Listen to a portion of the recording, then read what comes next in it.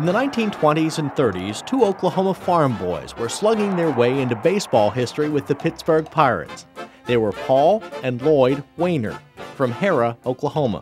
Paul and Lloyd were probably the first two major league players to come out of Oklahoma. Matter of fact, they were actually born in Oklahoma, but before it was a state.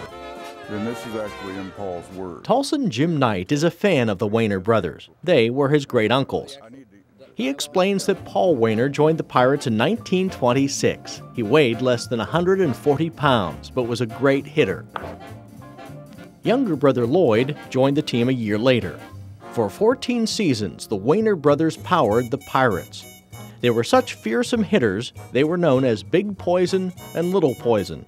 They're the only brothers in the Baseball Hall of Fame, which is pretty amazing. If you think about the DiMaggio brothers, there was 3 of those, and Delaney brothers, there were 5. The 2 Waner brothers have more hits than all of the other brothers together, so pretty amazing. They were amazing ball players. But Lloyd Waner, Little Poison, had another talent. He took home movies with a 16mm film camera, getting all kinds of candid, behind-the-scenes shots at Pittsburgh's fabled Forbes Field. His teammates didn't seem to mind posing for him, neither did the opposing players. His movies show an era when baseball was a simpler game. Baseball players react a little differently to a baseball player carrying a camera than they do a media person. So. Lloyd Waner also had the film camera rolling when the great New York Yankees played in Pittsburgh. That's the Bambino, Babe Ruth, taking some practice swings.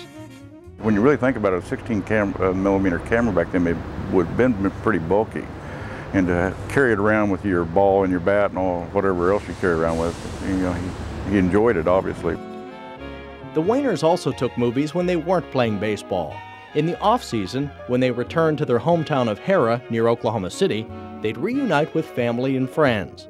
Many of the get-togethers were recorded on motion picture film. These big league baseball stars never forgot their Oklahoma roots. This is Lloyd's jersey.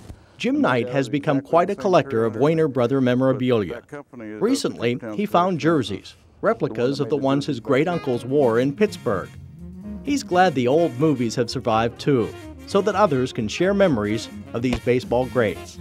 Anybody I meet from Pittsburgh, I can say Waner, and they go, whoa, I know them. So the legend's still there, the baseball fans still remember them, and I just wish I could have seen them play.